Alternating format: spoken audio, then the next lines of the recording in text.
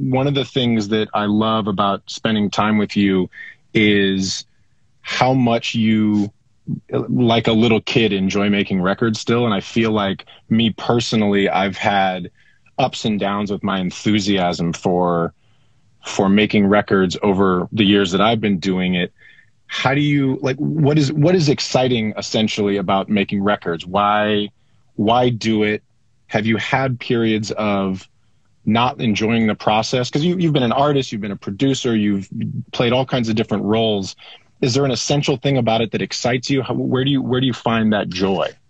That's interesting. Yes, I mean, obviously, as you say, we began as artists. First time I was in a studio, I was there to sing, to make our own record. I was in this duo in the 60s. But the first time I was in the studio was, I think, when that was the day I realized I wanted to be a record producer.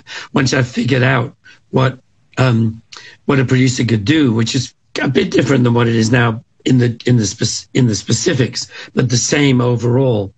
You know, the fact that you could hire great musicians much better than yourself and tell them what to do, I thought that was amazing. And the idea of sitting down with a song and a singer. Oh, sorry, let me put that on Do Not Disturb or something.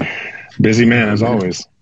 The idea of being able to sit down with a great song and a great singer and figure out how best they could do it, how great that song could be, how to make it even more memorable and catchy than it was already, was exciting.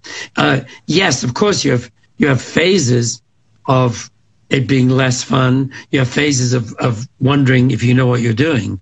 There's always that, you know, but there's a point where, when are they going to figure out I'm making this up as I go along? Right. So far they haven't, but but it doesn't stop that feeling. And the same thing, there's the thing halfway through an album where you suddenly go, this is all awful, this is just shit, and then a few days later, suddenly it all starts sounding okay again. It's weird, but there is a mid-project blues, I think, that I know I get sometimes when you put a lot of work into it, and one day you sit and listen to the whole thing back, and you kind of go, ugh, but I know now to discount that feeling, to kind of go, just wait, the same recording, the same take will start to sound a lot better in a couple of days for some mystical reason. You'll suddenly go, oh yeah, that's right. That's what we meant. So yes, like everybody, I have massive doubts, but I've always loved the process. And I've had, one of the greatest excitement of my life is that I've got to work with so many amazing singers, and both new and old, both existing singers. And that's an incredible thrill. If you're working with someone new and they're out there in the room singing, and you're just listening and going, wow, this is great. I'm privileged to be here. And in the case of someone legendary, you get a whole other thing going on. I mean, I remember the first time I was in the studio with Diana Ross, I knew her before, sort of socially, but and of course, but then there was those scary reputation things of, call me Miss Ross and all this stuff. So you go, yeah, what's this going to be like? And I remember, I think it was a song called When You Tell Me That You Love Me that we ended up having a hit with.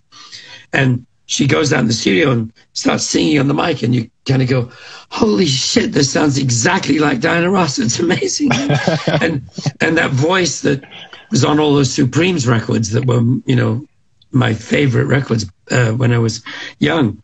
There it is. You are sitting, separated by a piece of glass, listening to her sing live, and that still thrills the hell out of me.